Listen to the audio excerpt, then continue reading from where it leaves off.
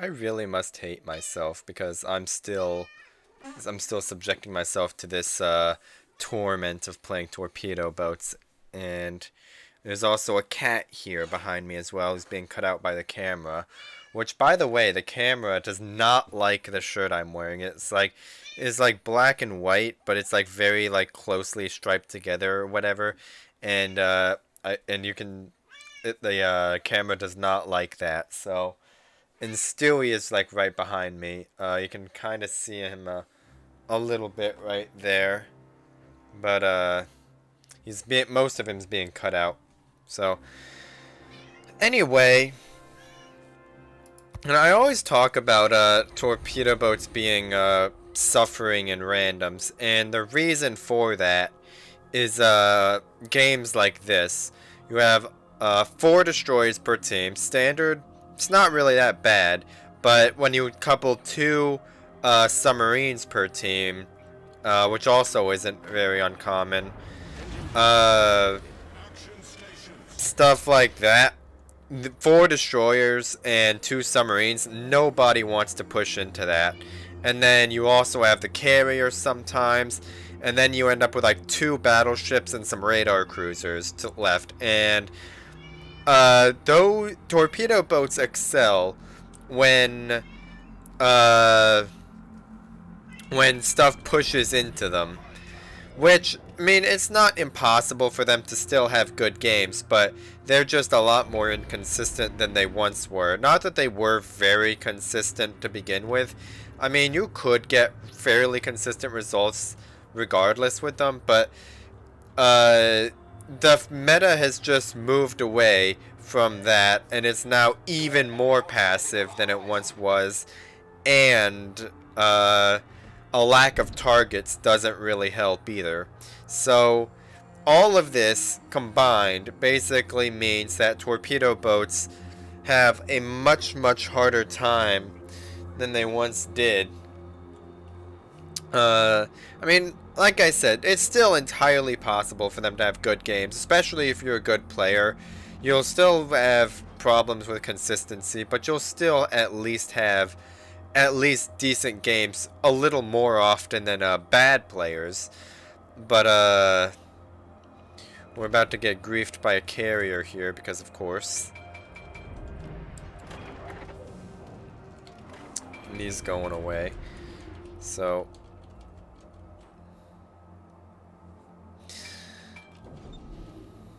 there's the Sherman down there. Holland, I have him blacklisted, so, and it's not the Sherman in C. It's interesting.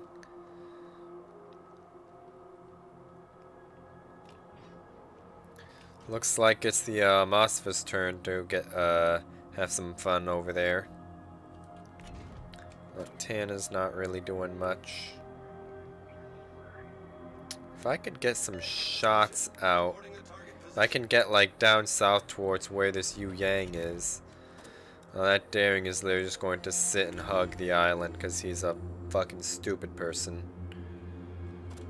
But oh, these skip bombers could also hurt. Engine boost deactivated. Of course, it's always flying right over. Nope.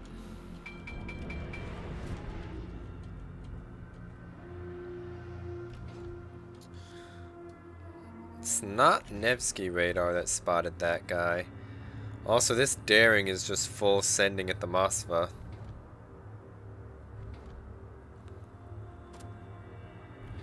No, he's not.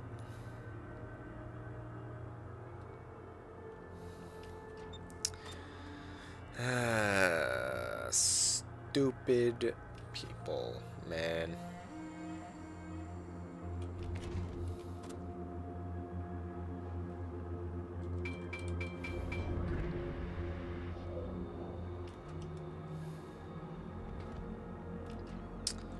There's the Sherman right down there.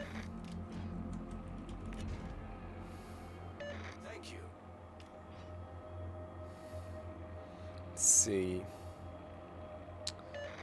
May be able to put some torps out at the Sherman.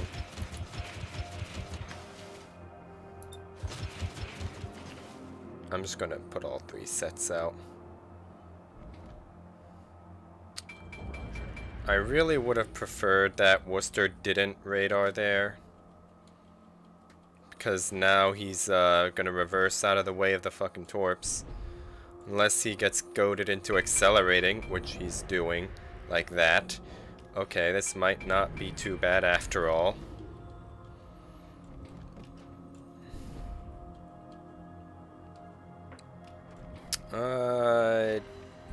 Here we go. Nice. Don't know why I had armor piercing loaded there, but... Engine boost activated.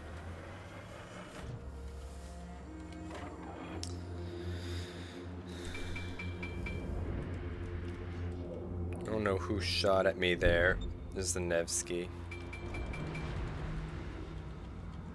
This daring has literally just been on that rock the entire time.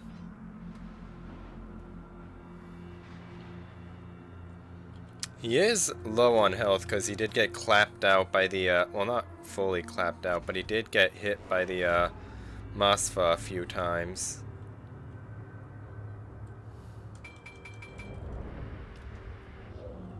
Torpedoes, direct front. Don't know what those were aimed at, but Torpedoes, okay. ahead.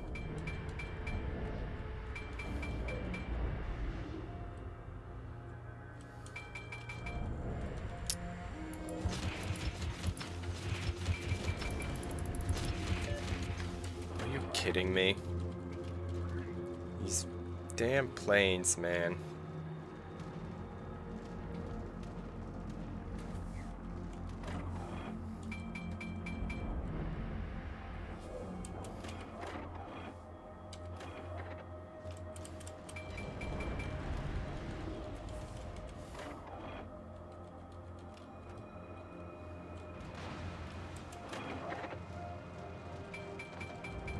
Torpedoes to starboard. And of course he's going after me, because of course he would. Do I accelerate? Are you fucking kidding me? That's some bullshit. And of course there's a Nevsky radar. Attention, support that target. I am safe behind this island though. Montana turned all the way out because, you know, Montana's. I am safe from the Nevsky and Yoshino HE though. I'm not going to be safe from this because carriers.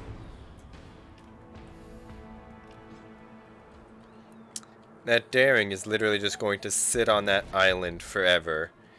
So contesting him is going to be basically pointless. Engine boost deactivated. Well done, Commander. Torpedoes to port.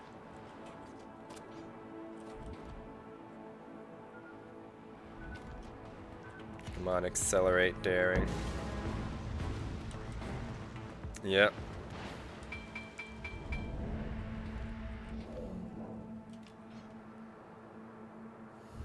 The enemy team has taken We're about to take A here. So there's that. That might help. But our team at sea is not really doing much. Yamato and Colombo are both basically full health, and they're on the border of the map almost. GK is still alive when he's 1v1ing a Shima. Well, I mean, I guess there's an enemy Shima over there as well. So I guess that's, can't hold that too far against him. Our own Shima, that is, for not killing the GK, because he has more than just the GK to deal with. Just like I currently have more than just the daring to deal with. The biggest issue is the fact that the daring is just literally sitting on his ass on that rock doing absolutely fuck all nothing. Even though he is doing fuck all nothing, he is still contesting B, Which in his mind, I guess that's good enough for him, but St. Vincent got his zombie heal off.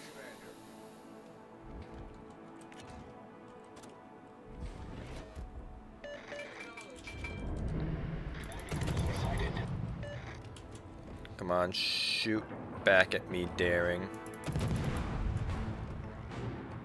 Generator started. Enemy destroyer detected. Engine boost activated.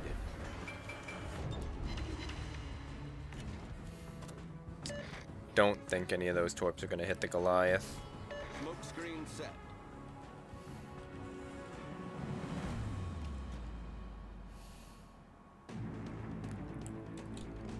No.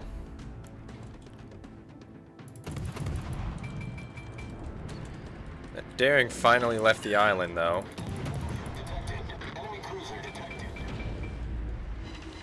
I feel okay picking this fight because I have the Worcester and the health advantage there. Enemy destroyer sunk.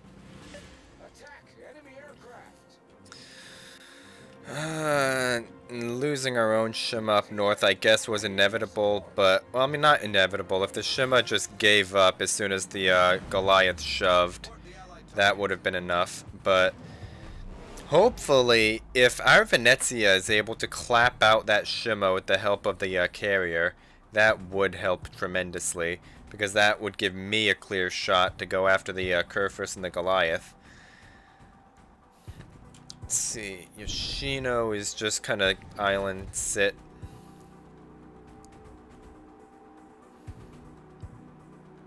Looks like the Nakamov is more worried about the Worcester than me, which I'm okay with. Montana's just not going to do anything, he's just going to kite away. Which I'm okay with as well.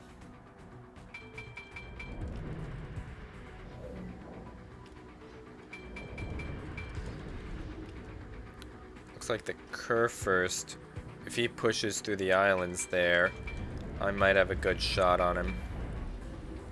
But I really think that Goliath is a little more valuable than the Kurfürst, because the Kurfürst will eat armor-piercing bombs from the Malta pretty nasty. But I don't know how the Goliath eats it. If the Goliath is more resistant to the armor-piercing bombs, he might be the more valuable target. Although our Venezia is letting himself get locked bow in here, which isn't ideal.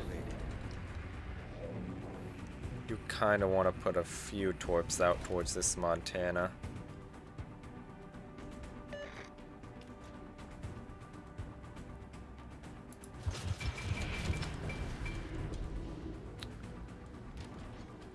Goliath. I think the Goliath is the more valuable target.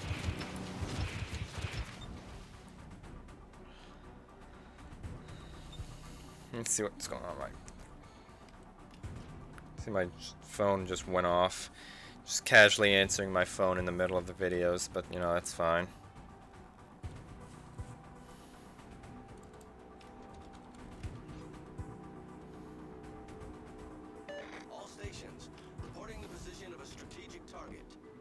Look, those torps on that Montana look good.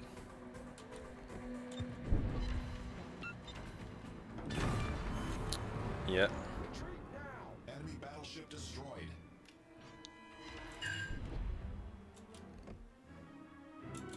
It's like he got his zombie heal off, which is unfortunate.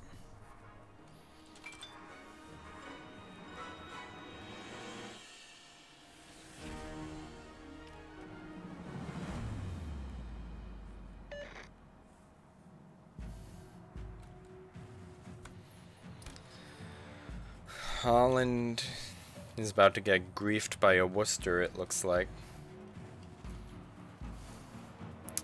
That Nevsky is... no, never mind.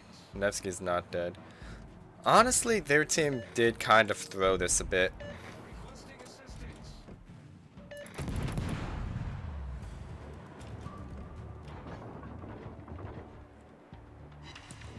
Ninja that. Enemy destroyer found. Thank you very much.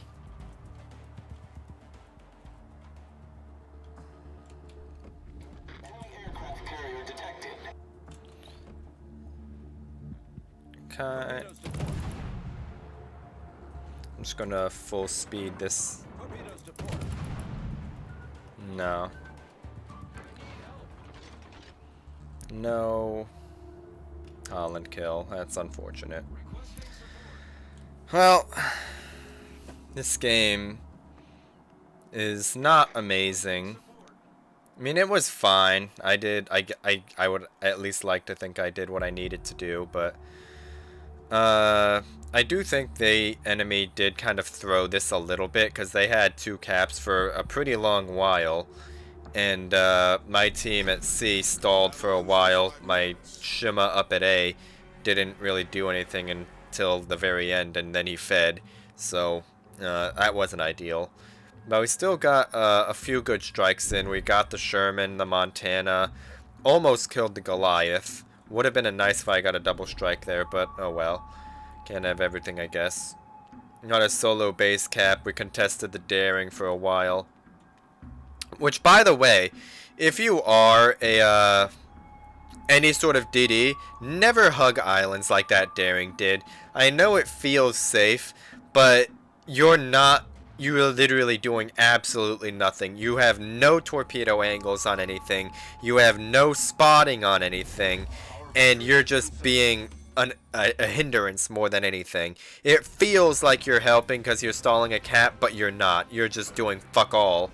Because you're not spotting, you're not torping, you're not getting damage, you're really just not contributing anything other than stalling a cap that even that could be being done by like a cruiser or something. So, don't sit in caps like that. The only exception would be if there's an immediate threat that you want to hide from, like if you're diving a cap in the face, if you're say like a Kleber or something, or a Marceau, or any sort of fast DD really, and you're diving a cap in front of like 3 radars, a carrier, a submarine, a DD, then that's a little bit more forgivable, because there's a very immediate threat that the island will protect you from.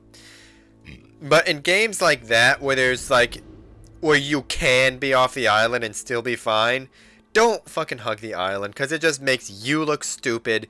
It wastes time. You have a bad game because you sat on an island for half of it doing nothing. So, yeah. Not gonna say any more about that. Just don't hug islands, guys. It's just dumb. Let's see. Parseval. No hybrids, thank the gods. No radar either. That's fun. Sherman 46, Osterjutland, and Jesus fucking Christ, I can't even speak. Sherman 46 and Lo Yang all have hydro. Lo Yang has special hydro as well. Thrasher is I don't remember if that's the one that has like the really stupid curving torpedoes. I think that might be Alliance that has those. I think Alliance is either the tier 8 or it's a premium. Which I would guess it's a premium based on a wargaming history of stupid shit being premium. But I'm not going to get into that. Instead, I think the game plan for right now is kind of head out towards here. Right in between the E and F lines. And see what I can spot. And hope I don't get spotted in return. I do outspot everything on their team, so there's that.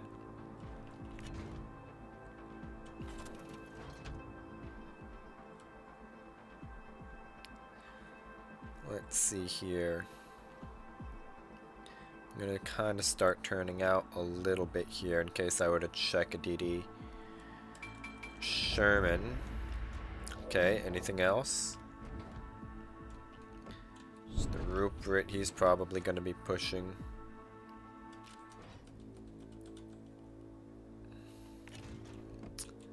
This Rupert is honestly the more inviting target. Although honestly both of them have Hydro, so it's really not going to make that much of a difference. But this Kutuzov is about to gamer turn in front of a Burgon and a Bismarck. And I see some AP coming in. No, that's for the Rupert. Of course it is. It's people shoot AP at the angled Rupert instead of the gamer turning Kutuzov.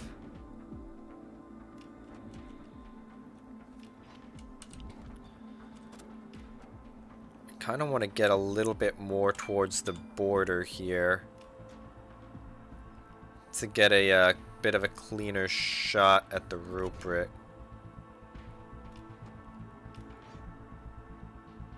Engine boost deactivated.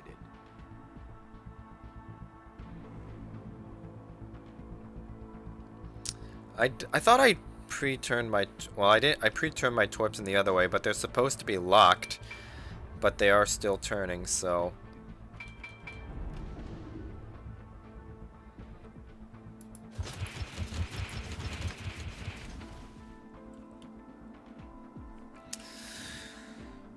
Let's see.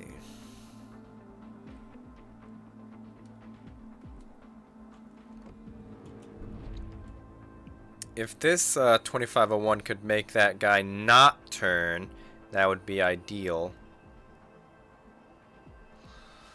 But no, he's turning because submarine made him turn because he's a donkey. Although it does look like he's going to eat some of those anyway, unless Torpedo Spread says otherwise, which it looks like Torpedo Spread is about to say otherwise because of fucking course. They were all launched along the very same line. They all do that.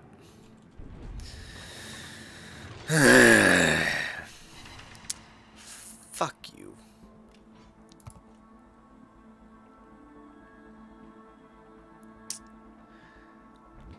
That honestly would have been a fucking dev strike if the fucking submarine didn't make him fucking turn.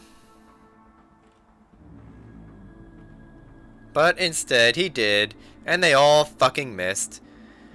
That Rupert was literally about to dive that fucking island, and I was about to dev strike him, but the fucking submarine is a donkey and made him turn. Whatever. And this right here is kind of the thing that you're seeing is with torpedo boats being inconsistent.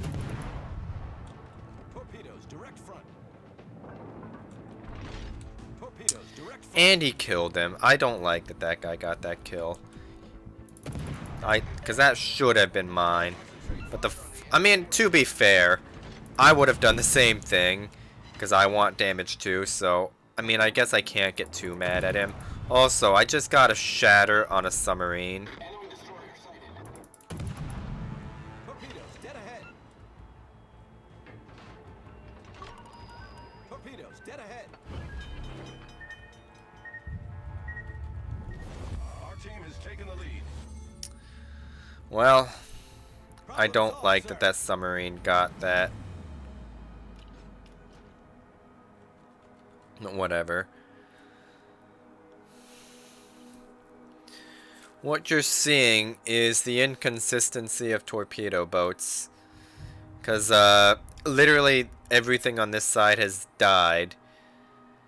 And now I'm just kind of scrambling to try and pick up whatever scraps I can. And I'm going to hope that my team doesn't roll them too hard over on the other side of the map, because I want to try and do something. Parseval is sitting behind the island because of course.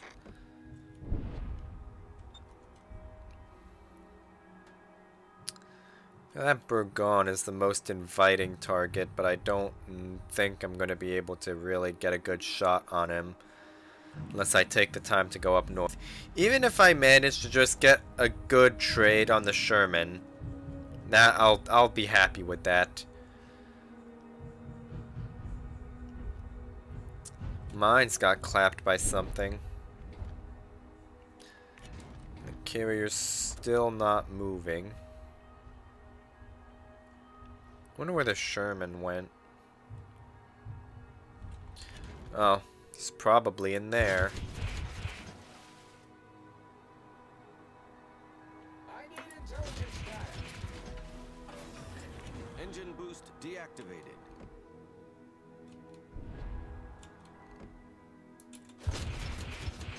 I'm gonna just put Torps out like that. Because that Burgon is turning away already, so... whatever. And of course the planes are over here.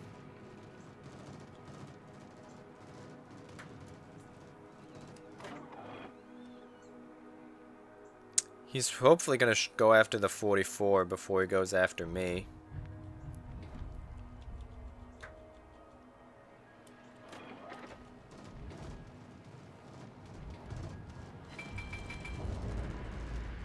Generator started. And he went after me anyway. Because of course. At first I thought that was the that was the low yang I had hit in that smoke.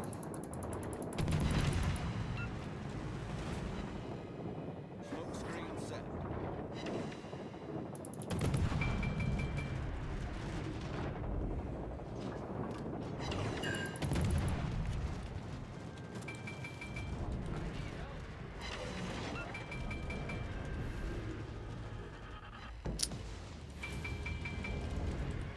Concentrate fire on the enemy warship.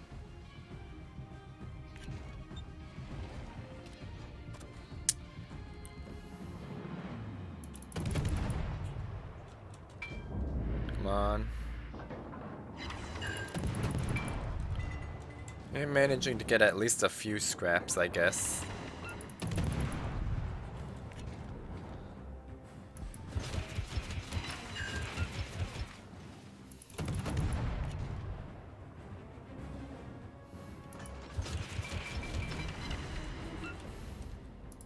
See those planes there. Engine boost activated. Enemy destroyer detected. Torpedoes direct front.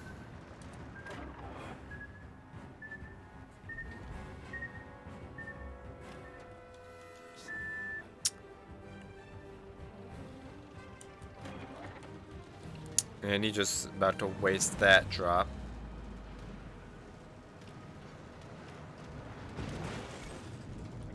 Critical engine damage. And that Harlem's about to get shotgunned by a sub because that's everyone's favorite mechanic. And of course the Burgon died before my Torps got there.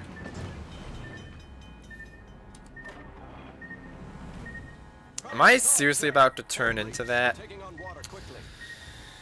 I'm so fucking stupid. I thought I was outrunning that. I honestly thought I was outrunning that. And then I turned right into it because I'm fucking stupid.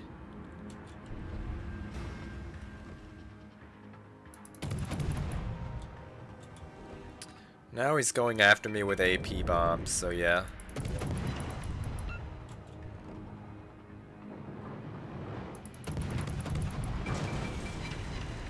Critical engine damage.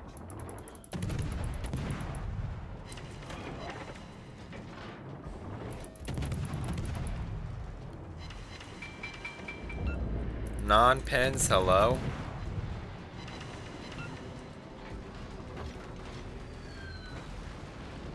Thank you for that AP bomb. But you know what? Fuck you.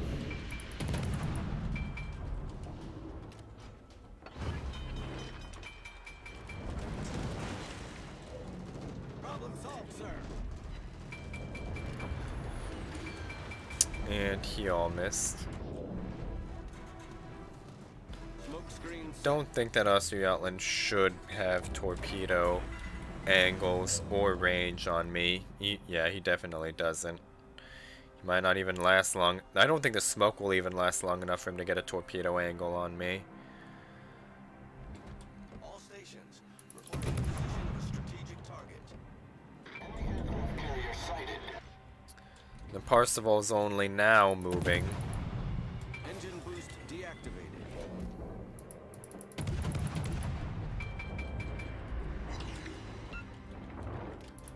On.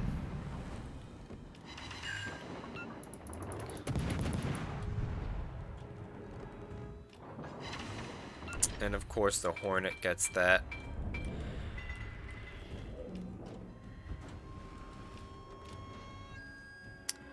Well, like I've said before, this is kind of what you get with torpedo boats in playing randoms. They're extremely inconsistent because of just games like this, where the enemy team just kind of runs away from you the entire game and you don't really get a chance to do a lot. Or you get griefed by your team, like the submarine who cost me the Rupert dev strike.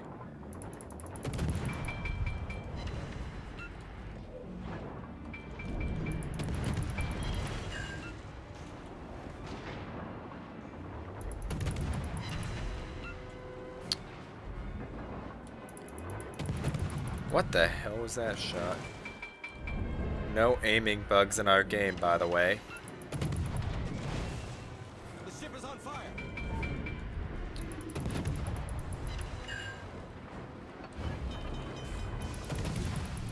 I want my engine back, thank you very much.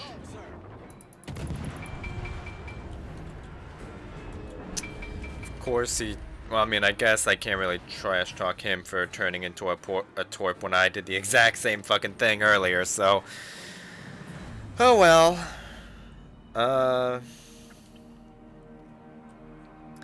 Now I don't think I'm gonna get to really do anything else because... Because I think we're either gonna cap them out or the Parseval is going to die before I can really do anything. It's gonna... There's no way I'm going to cap the base. Because there's a Burgon, Bismarck, Delaware, San Luis, and 2501 all running at that carrier's head. And he's about to hit the border. And there's B-25s coming in. So yeah, his ass is grass. It's just a matter of when and not if. But yeah, I mean, look at that. Someone clapped him pretty hard. I don't know who that was. Whoever it was, they had a damn good angle on him. So, and of course the submarine finished him off because used the cancer to destroy the cancer, I guess. But anyway, I think that's enough World of Warships for today. I hate playing randoms right now because of, well, games like this for one thing. 7-minute games are another, and CVs and hybrids are another, and submarines are another. But anyway, I'm not gonna get into that.